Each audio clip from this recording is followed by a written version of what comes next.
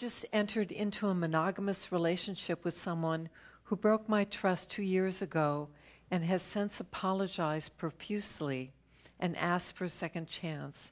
I'm having difficulty trusting him. Can trust ever be repaired? It's a great question. Is that a great question? And would you like to add to it? Well, that had just happened when I wrote that email, that we became monogamous in the relationship. And since that has happened, we've not spoken on the phone. I haven't seen him. It's been almost 2 weeks. Yes. So the trust that I thought I had built, or he tried to build up over the last couple of months, is essentially gone again. And so I'm kind of in a different place now than I was last week. And that place is? I don't trust him. I don't understand what's going on and why he would work so hard to try to regain my trust, and then we enter into this relationship and then he kind of disappears. So I no longer trust him again. It's like back to ground zero. Is this kind of experience something you've experienced before? It is, and that's why the question came up last week, because it was literally a day after we'd made this agreement, and all of those feelings came up inside of me that I hadn't felt in a couple of years because I hadn't been in a relationship, all this insecurity, and I hadn't heard from him, and just dumb things, but they all came up, and it was a little overwhelming. So the let's call it the dynamic of trust has been an issue for some time now. Yes. And can you relate that back in your history any further? Are there other people you don't trust, or? Oh yeah, there's a lot of people. A lot of people. I think we're onto something. So it would be fair to say then that trust is an issue for you. Yes, it is. So if you were to consider the possibility that for some reason inside of you, you have a reluctance to trust, do you have any sense of what that might be based upon? Was there somebody going back into childhood or or perhaps even further, that something happened and your response was, oh my God, I can't trust in this, something along those lines? Well, yeah, I mean, I didn't have the greatest childhood, so, and I don't think I ever really trusted that I was ever in a real safe place for probably my entire childhood. Okay. So just let's be clear. Feelings and thoughts and beliefs and behaviors are all part of earthly reality. Part of the challenge that a lot of people have, I'm not saying you do, but just in general, is that that's who they identify themselves with, as opposed to the being that lives within them, who exists in spiritual reality, whose nature and essence is simply love. That's all it is, that's all it knows. Some systems would refer to that as the soul.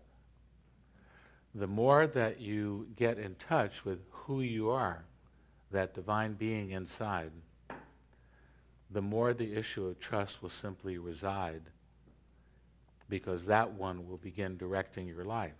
It's totally and completely trustworthy. Build your trust in that rather than the things that happen in earthly reality. I'm not a big Bible scholar, but I think in there it says something like, or somebody said, something like, don't store your treasure on earth where it's going to gather dust and be corrupted or whatever. Store your treasure in heaven.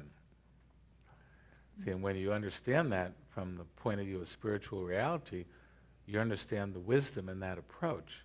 What they're really saying is, begin to build trust in the part inside of you that's the divine being having the earthly experience, and make your decisions from that place. So believe me, you'll be doing a lot of that in the next 2 years. I'm looking forward to it. There's a significant element of the work that we do at USM that we call the healing of memories. The healing of memories. And when you speak about this issue in the area of trust, I hear you saying it's been lifelong. Began very early. It's played out repeatedly in relationships of various kinds and various experiences. So this whole opportunity to really trust yourself, but what self inside will you trust? And that's really what Ron is referring to. It's like the soul essence self, to awaken more fully in your consciousness so that you're more connected with that and you trust the loving inside yourself. You trust the spirit within you. You trust the God inside of you. And you're awake enough and connected enough with that that you can bring the hurt and the misunderstandings, the pains of those past experiences where you experienced situations or other people as untrustworthy and you developed mistrust. As you bring the loving and the compassion and the forgiveness to that mistrust and that doubt will dissolve. And you'll reside in the center of the loving inside yourself. You'll know who you are, and it will no longer be an issue. At USM, we refer to that as the authentic self. Authentic as in the author who is orchestrating this whole earthly existence to begin with. And you're going to be engaging in many, many processes and approaches that will be designed to assist you in the healing of this pattern, which I hear has been lifelong.